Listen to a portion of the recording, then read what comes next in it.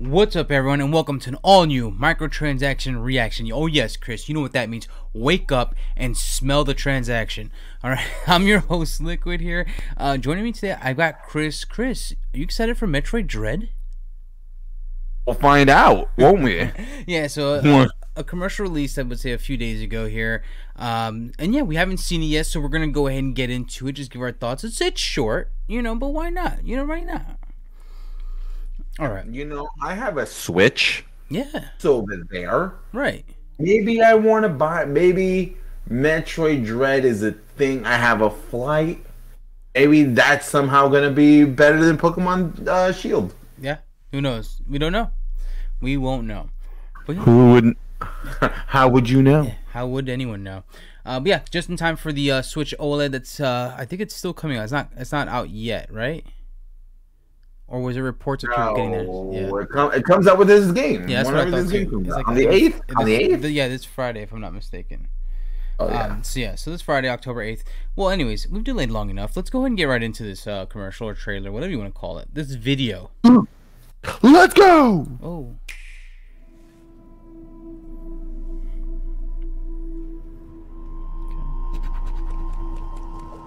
Okay. Not in tabletop mode. Using the suspenseful. Wow. The best way to escape an impending threat. Ooh. Become the bigger threat. Suit up as Samus to escape a treacherous new planet. Oh. And find the power you need to take on her deadliest enemy yet. Do you have what it takes to be the bigger threat? Metroid Dread, rated T for teen, only on Nintendo Switch. Alright, there you have it. That's Metroid Dread, coming out this Friday. Chris, what did you see? What's got you excited? Or what has you hating on this? Okay, the thing is, first of all, this is the most... Out of any trailer I've seen for Metroid, that is the most exciting one I've seen. Oh, that's good. That's nice to hear. But game just looks so lame. Yeah, it's a little lacking there. I do love the whole stealth, like you saw her like in the shadows and stuff like that. While this little creature thing, I think it's called Emmy or something, was scanning her, and I'm sure that means something. But yeah, it was like scanning for her. But I thought that looked kind of cool. I did like.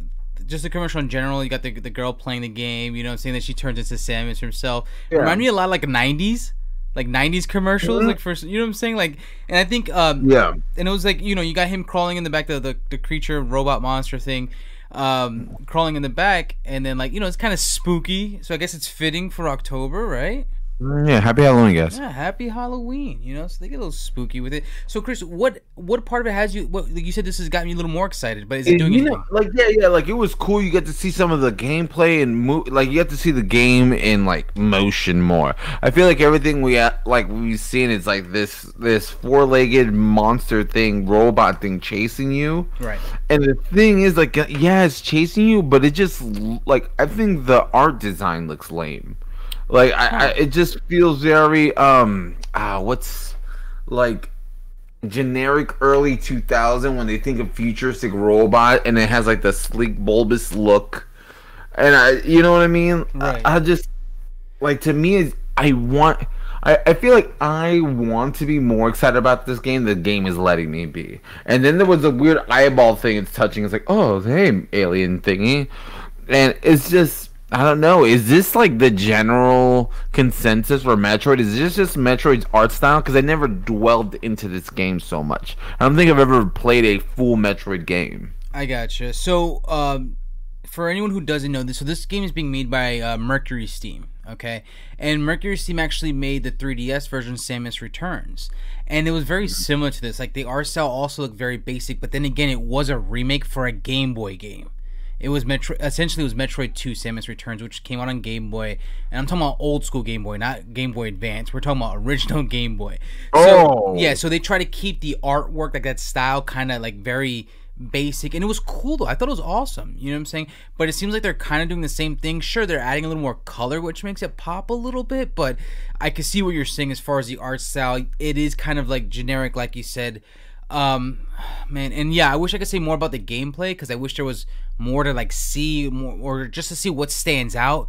You know, like I know we know we kind of expect Samus to sort of play a certain way, but I don't think it hurts to start adding new stuff. You know what I'm saying? So I just want to see some new things. But I guess only time will tell. We'll have to find out, because they're not showing it, so who knows what's gonna happen. Dude, I think this. I'm just gonna say, I think it's gonna review well. Okay. But I think in like 6 months' time, it will not be kind to this game. I think this game is gonna like. I think that people are gonna play it and like, wait a minute, the Metroid spell broke and it sucks. Okay. So, final question here, because we gave our thoughts. Mm-hmm. Do you think this has what it takes to become Game of the Year? Done? Are you done? Are we all having fun? Are we all having fun here? What, it depends what year. If you mean 82-55, then totally. If you mean this year, Yeah, this year. bruh. I mean, well, think about it. We're not. This is not the greatest year for gaming. We know this for a There's fact. no way in shape or like where this is even a contender. Really? You're forgetting like even the worst things. We're having Halo in pieces, and it's gonna help play. It's gonna be way better than this. We have games that Death's Door came out this year. Yeah, Liquid. that's a Game of the Year contender. This? You think this is gonna be the same conversation? No. Metroid is supposed to elicit a thing where it's supposed to make us feel like, oh, it's Metroid. Like that means something, and I don't think that means nothing to anyone anymore. Okay, I got you. Fair enough. Yeah.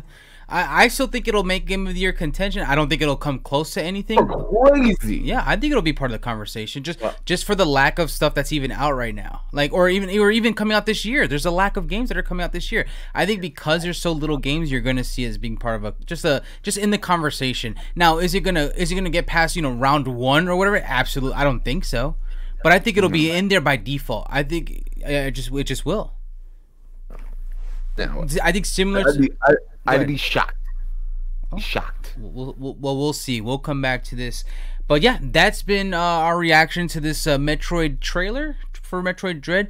Chris obviously doesn't seem too excited for it. I don't know. I'm gonna give it a shot. We'll see what happens. I might wait on it just because you got Far Cry 6 coming. The Battlefield beta is coming out this weekend, so I'm kind of excited for that. So that's gonna kind of have my attention for right now. But yeah, we'll come back to it. We'll give some thoughts about it as well. Anyways, thank you all so much. If you like what you saw, please like, comment, subscribe. If you didn't like it, then dislike it. Let me know why. And then we'll go over all that rigmarole in the future. Other than that, though, Chris, do you have anything else to say before we go? I have to say, I'm like, if someone dislikes this video, I think I know why. Yeah. All right. Well, anyways, as per usual, love each other, take care, and above all else, be cool. We'll see you next time on the next reaction.